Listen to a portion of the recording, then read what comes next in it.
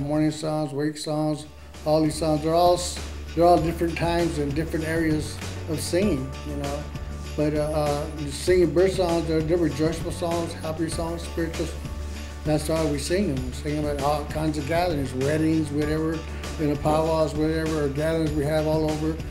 These songs are happy songs, or joyful songs, or spiritual songs. What would you want the public to learn about the people?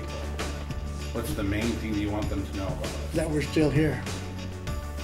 We're still here representing our ancestors, what they taught us, and expose it to the public now that we get exposed to the public now because of the powwow. So if they want to know us, we want to expose our songs to the people. We hoop and holler, jump up and down, and have a good time, you know.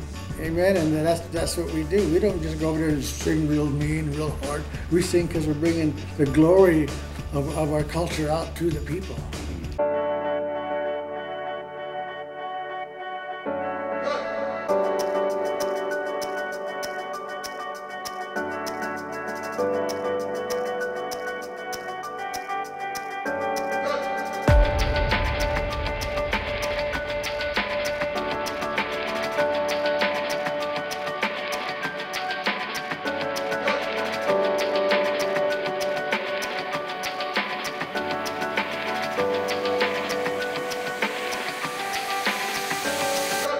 I had young singers that sang with me before, and they'd ask me, what are we singing about? And I'd tell them about the song that we're singing about. I'd tell them what it means. Because the songs that we sing are stories of our migrations when we moved with the change of the weather.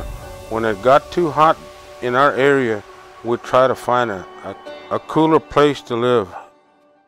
The head man used to see things and he'd sing a song or make a poem or something like this, and it just went on, and as he came back we made songs about it. This is the way we kept our stories.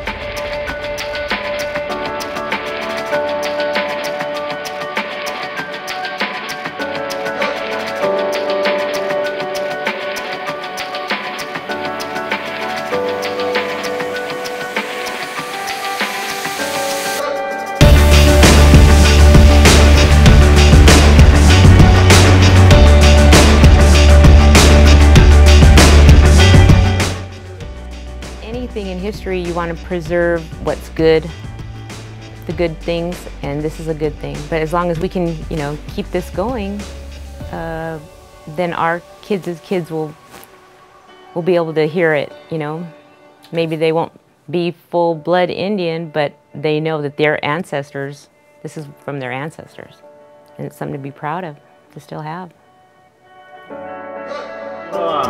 Cruz. He used to run this part for us too, and also the powwow. So he's not here with us no more, but he's still here. And Tommy Ramos, and like I said, James usually here, but he's probably in Hawaii or somewhere. I don't know where he's at. So the way we honor him is singing his songs and keeping him going. That's what he wanted. He wanted everybody to sing together and everybody to dance and feel good and be happy. That's what these songs are about. So let's do that for the last song.